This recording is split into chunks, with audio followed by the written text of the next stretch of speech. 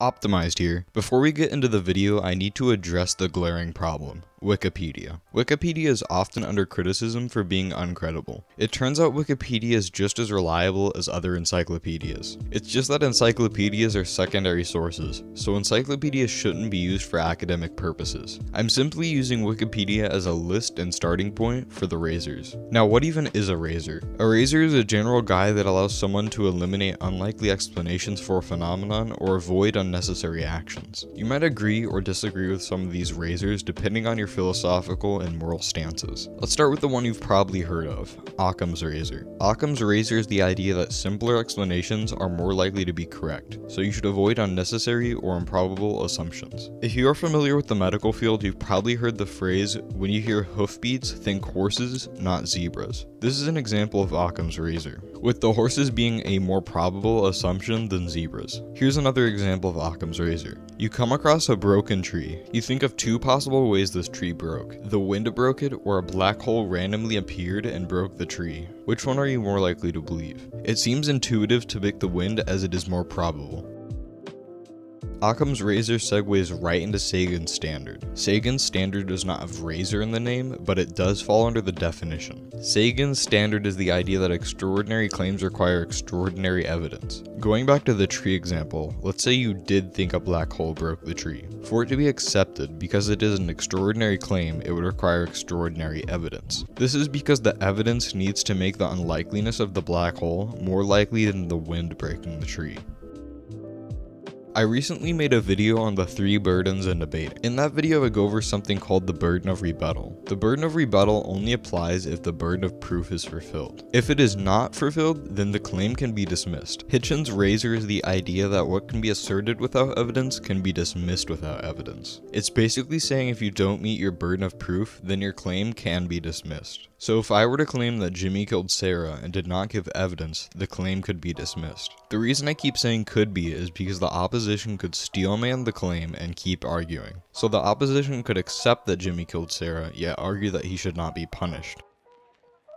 Newton's flaming laser sword. Don't ask me why it's called that. Also known as Alder's razor, is the idea that if something cannot be settled with experimentation or observation, then it is not worthy of debate. Newton's flaming laser sword is a normal razor on steroids, because it eliminates so many things. Any question like what do pink unicorns eat can't be observed. I completely disagree with this because you can debate stuff like religious arguments and philosophy that can't be observed. It also seems to contradict itself, as it is a philosophical claim that can't be observed. But what am I to say? I'm some random YouTuber. If you're curious about any of these and want to do your own research, I will have links to them in the description.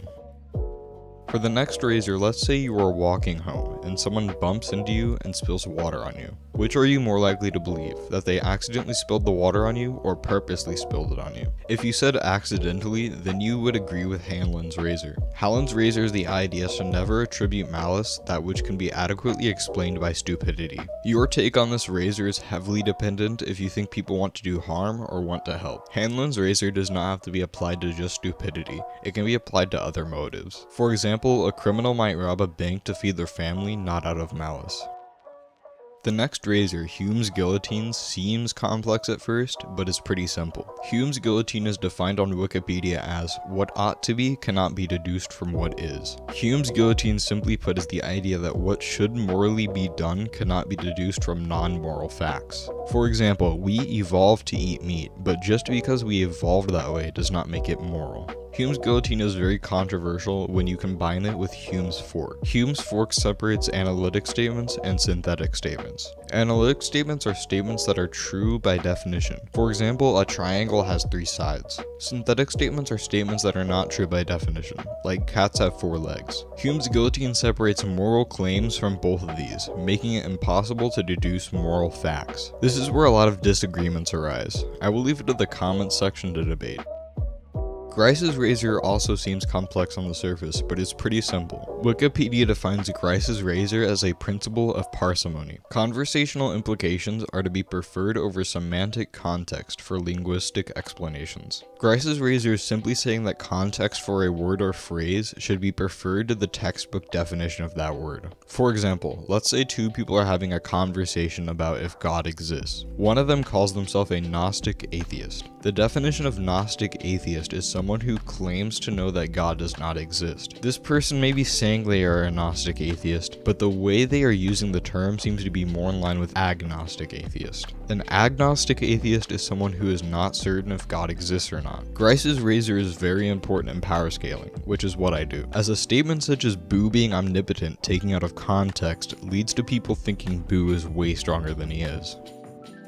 You may have heard of something called the problem of induction. Karl Popper's answer to the problem of induction is Popper's falsifiability principle. Popper's falsifiability principle is the statement that for a theory to be considered scientific, it must be falsifiable. Before you understand the problem of induction, you need to understand circular reasoning. Circular reasoning is a logical fallacy where you support your premises with your conclusion. An example of circular reasoning would be an atheist saying there is no God because there is no such thing as a God. They are saying God does not exist because God does not exist. Now, how does this apply to the problem of induction? Well, most of science uses induction to come to conclusions. It uses the idea that the future will resemble the past. The idea that the future will resemble the past is circular because it is justified by the future resembling the past. Induction is justified by induction. Karl Popper looked at the problem of induction and went, oh, there's a problem with induction? Well, we are just going to remove the idea that we can confirm hypotheses. Popper's falsifiability principle went on to also solve the distinction between pseudoscience and actual science. Pseudoscience is something that claims to be scientific but does not follow the principles of the scientific method. If the goal of the scientific method is to falsify theories and not confirm them, it gives a pretty good guideline for what's pseudoscience. So anytime someone tries to prove gravity by dropping something, hit them with the problem of induction. That was every razor on Wikipedia except for one,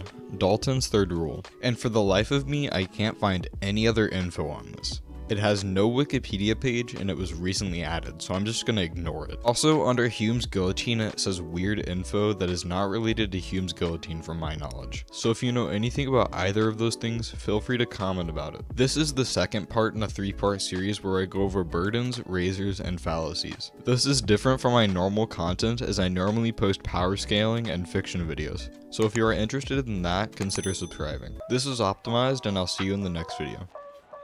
Watch this video if you want to know the 3 burdens in debating.